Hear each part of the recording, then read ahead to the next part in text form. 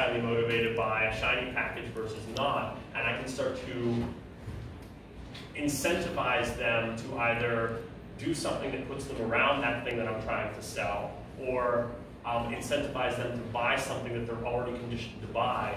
I think it becomes both powerful, but also something that can be used to manipulate, something can be used to help in the case of incentivizing healthy behaviors, but something we haven't even figured out the limits to, or even noticed it's going on. I think you're starting to see this in some video games. I think with, you can do certain behaviors in the video games to achieve a certain status, to achieve a certain goal, but then some video games allow you to buy a cheat to get ahead. So you're putting money in there to move towards that. And then there's ways they can layer in some of the preferences that a person might have. Young people or young males are motivated by X. Not every one of them, but a high enough percentage that they put this into the game, and it really gets people wanting to play. When people design video games, there's a lot of user interface, user experience aspect going into it to make people want to play them.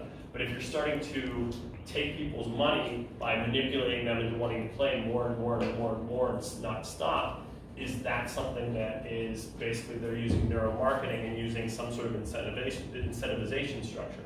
If Fortnite comes out with its own coin, is that a coin that's going to become popular because people want to use it? What types of behaviors do people get rewarded for a new coin, and what can they use that coin for? That would become a very interesting internal economic system to that video game.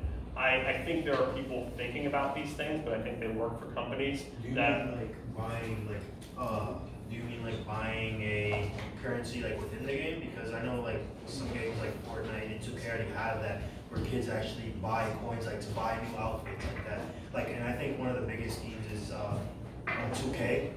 2K has, so they dropped their video games, the first regular edition is $60, and the one that comes with like 100,000 VC, virtual currency, it's $100. It comes with 100,000 VC, and you're able to buy like shoes and everything for your characters. So I know Fortnite does it with different skins, and yeah. So that there's, it's kind of like what I was talking in the beginning, the incentives of the currency, that's sort of a large object. You're buying a large object, you're getting paid for doing a large action.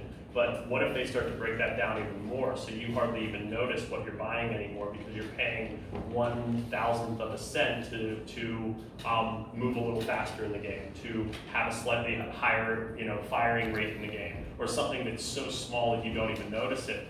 That can start to be something that gets layered into a coin within the game that doesn't even have to have any real money exchange. And now you're starting to be rewarded for certain behaviors, as well as paying for certain aspects of what's going on in the game. And can that be motivating? Have you ever played a game or used a computer that's at a certain speed and all of a sudden everything slows down? It stinks. You don't like that. So all of a sudden you're very incentivized to maintain that higher rate, whether it's running or whether it's how fast you're able to download or upload things on a computer. So speed and alterations of speed at a very low level can be something that can be used to manipulate, and finding out how much I need to down throttle someone's ability to run in a game in order to get them to want to pay 1/1000th of a cent for every second they can run faster is the type of neuromarketing and the type of analysis that I think you're probably already seeing. In fact, I know some people I know some physicists who've gone to work for Facebook so that in Farmville they knew how much people would pay for some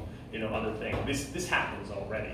But I think on a broader scale, it's going to be happening more and more and more as we move to blockchain, we move to cryptocurrency, because you can do it on such a small scale, where it's no longer just paying $5 for their new skin, it's paying percentages of a penny in something that people don't even recognize as money, for subtleties that we're not even recognizing now as something to pay for. I'm gonna stop there a little bit, because at this point, well, I've told you enough what I think.